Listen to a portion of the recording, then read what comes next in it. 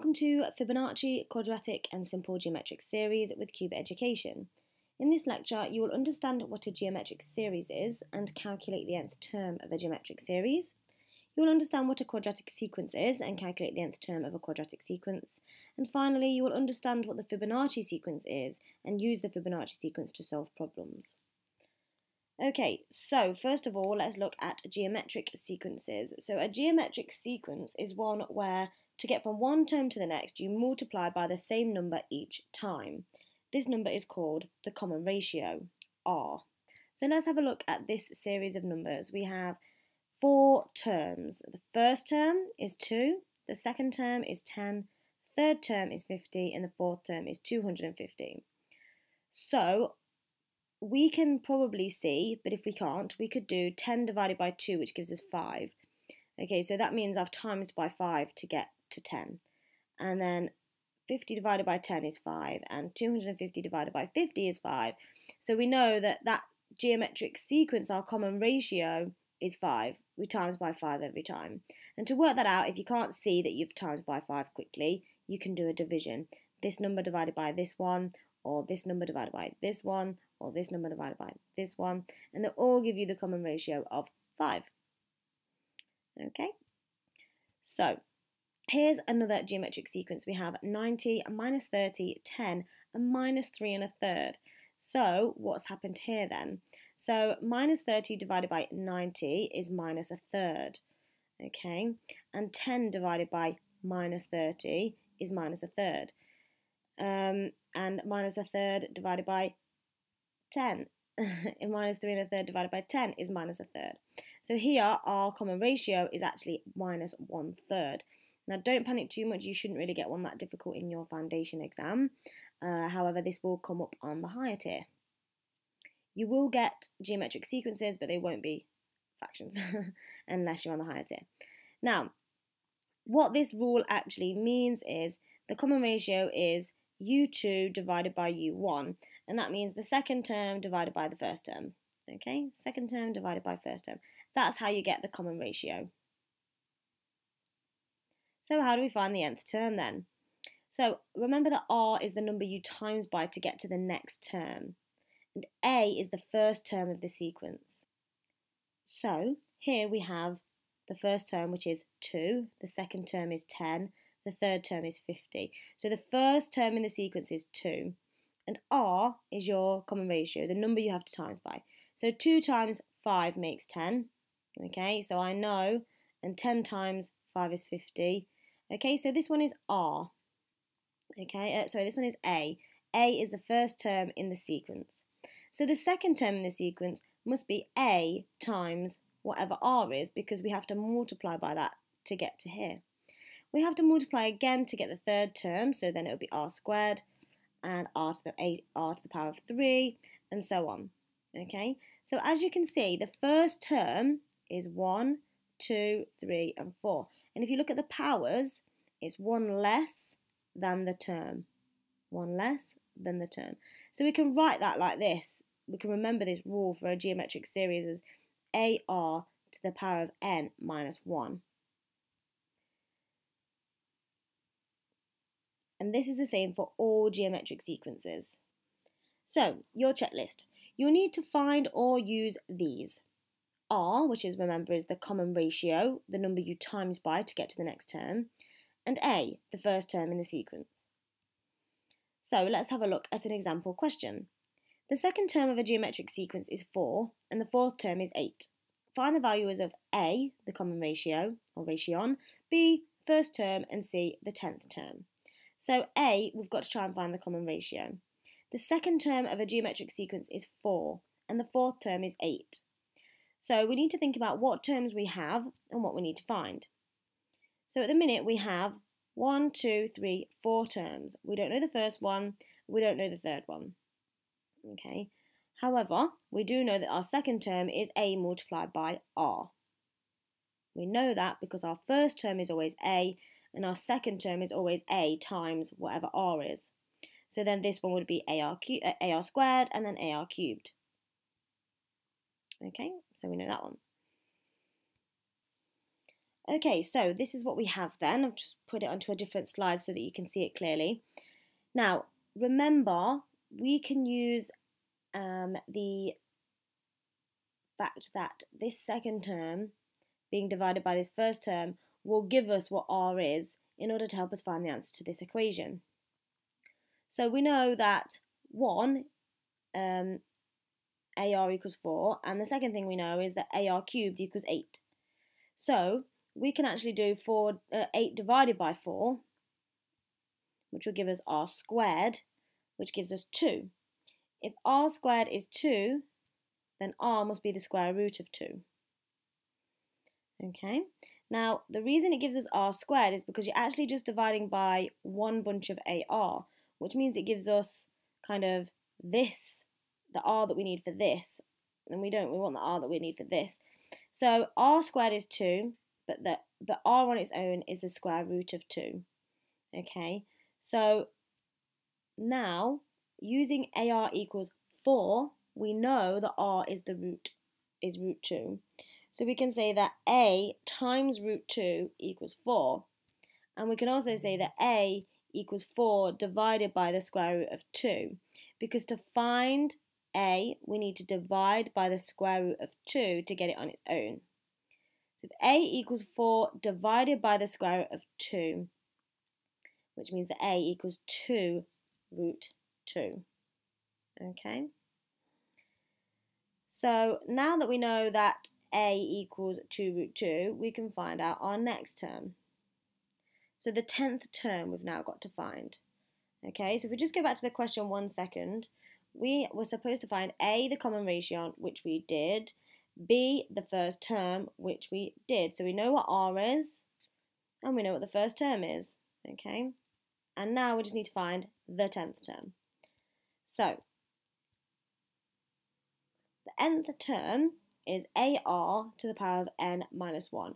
We know this because it's the same for every geometric sequence, and it's the bit that I went through right at the beginning of the lecture. So if you're a bit confused, go back to that section. So we know that the nth term equals AR n to the minus 1.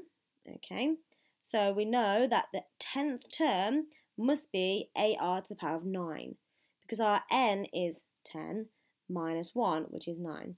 So now we know that a is 2 root 2, we know that r is root 2, and we just know that this is to the power of 9. So we must do AR to the power of 9 equals a, which is 2 root 2, multiplied by the square root of 2 to the power of 9. And if you put all of that into your calculator, you will end up with 2 root 2 to the power of 10. Okay, now you could write that as 2 times 2 to the power of 5, because if you did the square root 2 to the power of 10, this is what it will give you, leaving you with an answer of 2 to the power of 6. And all of that can be done on your calculator. This bit here, if you don't know that it means this, just put this into your calculator. 2 times the square root of 2 to the power of 10, and it will give you 2 to the power of 6. So once we put that in our calculator, 2 to the power of 6, which means 2 times 2 times 2 times 2 times 2 times 2, 10th term would be 64. Okay, so we're going to move on now then to quadratic sequences. And the geometric sequences that you will get in your assignment will be quite simple. You only have to have simple geometric sequences for foundation anyway. So that question that we've just been through was quite tricky. Please try and get your head around it and revise. But your assignment questions probably won't be quite that difficult. Okay, so let's have a look at some quadratic sequences now. So if we have a look at this sequence here, you can see that it's going up in different values every time. So you've got +4, +6, +8, and +10. And a quadratic sequence, this is what a quadratic sequence is. So the first difference is different, it always increases, but the second difference always remains the same. It remains constant. A sequence is linear if the first difference is constant, and a sequence is quadratic if the second difference is constant. The position to turn rule of a quadratic sequence is always of the form t to n, which is going to be your term, equals an squared plus bn plus c. where the coefficients a, b, and c are constants and a is not equal to 0. So that just means that a is 0. It's not 0, so it's any other number other than 0. It can be negative, it can be positive, but it must not be 0. Okay, so let's just explain that in a bit more detail. So a sequence is linear if the first difference is constant. So can you remember from the linear sequences lesson that the first difference here was always the same number? And a sequence is quadratic if the second difference is constant. So they do the first difference, and then if you check from 4 to 6, it's 2, 6 to 8, it's 2, and 8 to 10 is 2. So the position to term rule of a quadratic sequence. So when we have our linear nth term or our geometric nth term, they're quite easy. But with a quadratic sequence, we have a squared, because quadratics are always about squared values. I know we have squared values in geometric series, but it's not quite the same. So here we have an squared plus bn plus c, where the coefficients of a, b, and c are all numbers. They're all constants and they're not 0. They have to be a number. The coefficient a is always half the value of the second difference. Okay, so in this case it would be 1. So let's have a look at some examples. Find the position to term rule for the sequence 2, 9, 20, 35, 54. Consider the first and second differences. Here's our numbers. Here's our first difference, 7, 11, 15, and 19. And now let's look at the second difference. The second difference is 4. The second difference is 4, so therefore a equals 4 divided by 2, which equals 2. Because a is always half the number of the second difference, and the second difference in this case is 4, so a must be 2. So first of all, our nth term rule starts with 2n squared. Okay, so because this is a 2, then the start of our equation starts with 2n squared. To determine the rest of the formula, subtract 2n squared from each term of the sequence. Now what that means is, if we look at our sequence, 2 is the first term, it's the first one, number 1. This is number 2, number 3, number 4, number 5.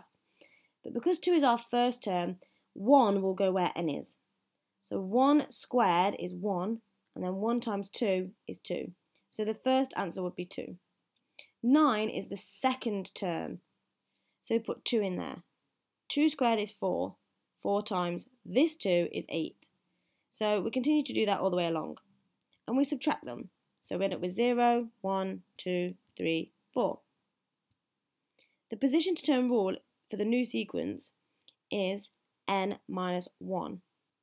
The reason for this is because n is your first term, and if n is my first term, okay, well, my actual new sequence has 0 here, so to get from n being 1 to 0, I need to take away 1. And then for this one, n is 2, because it's the second term in the sequence, so I need to take away 1 to get 1. So I've worked out now that to get from my first term, number 1, to this 0, I need to take away 1. So the second part, which is added onto here, is n minus 1. Therefore, the overall position to term rule is 2n squared plus n minus 1. Okay, if you'd like to pause the video and have a go at this second one, please do. Okay, if you have had a go, let's have a look at this. So first of all, consider the first and second difference. The first difference is minus 3 minus 1 plus 1 plus 3. Weird. And the second one is plus 2. The second difference is 2. Therefore, a must be half of that amount, which is 1. So 2 divided by 2 is 1. So that means that we must start our equation with n squared. To determine the rest of the formula, you need to subtract n squared from each term of the sequence. So if we look at the sequence again, we've got 4 as our first number. So n stands for the term, and 4 is the first term in the sequence. So 1 squared is 1.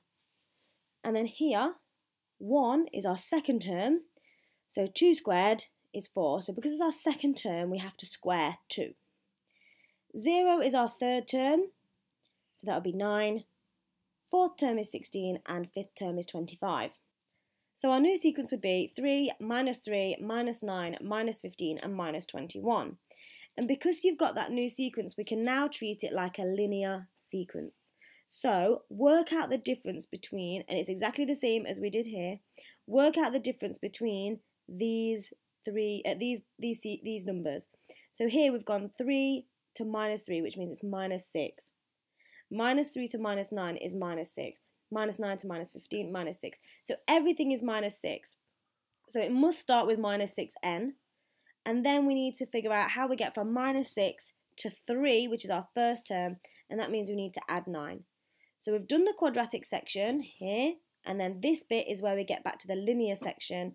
And then we've got this bit that we can add on. So our overall position to term rule is n squared minus 6n plus 9. Okay, so why don't you pause the video and find the position to term rule for each of these quadratic sequences. Okay, if you've paused the video and had a go, here are your answers. Okay, so n squared plus 2n plus 1, n squared plus 4n, 3n squared plus 7n minus 8, 2n squared minus 3n plus 6, 2n squared minus 4n minus 7, 3n squared minus 6n minus 10, minus n squared plus n, minus 2n squared plus 4n minus 4, and finally minus 2n squared minus 5n minus 3. So I hope you got all those right and you understand the quadratic sequences. They can get a bit tricky, so make sure you practice. Okay, so the final thing I want to look at, and this will only take a few minutes, is Fibonacci sequences. The Fibonacci numbers are the numbers in the following sequence, and it's called the Fibonacci sequence.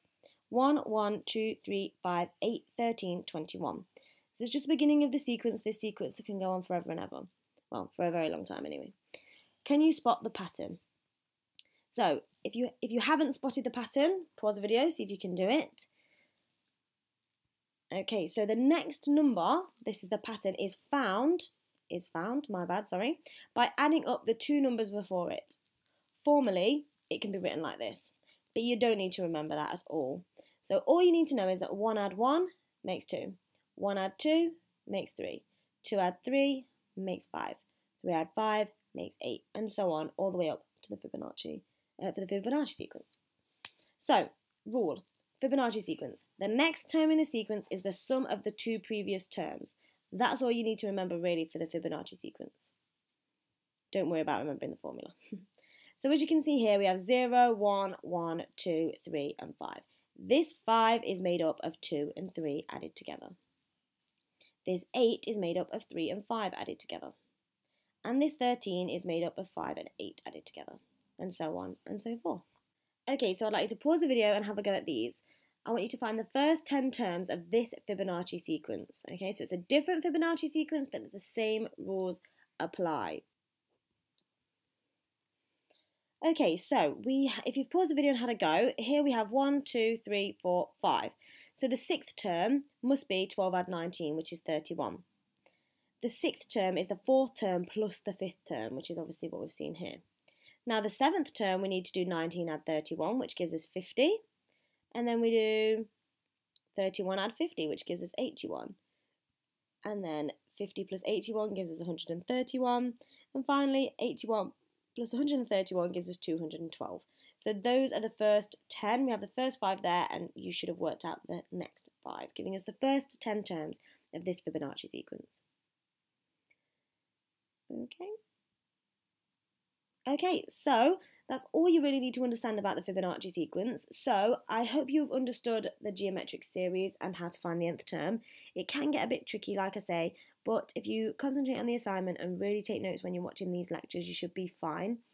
The quadratic sequences were quite tricky as well, but again, you will only get simple ones. Just make sure you take detailed notes and try your best on the quizzes or the assignment. The Fibonacci sequence was quite easy to understand. So you should be able to just answer questions regarding the Fibonacci sequence because it will just be adding the previous two terms together. Okay, so well done. Thank you so much for using Cupid Education, and I hope to see you next time.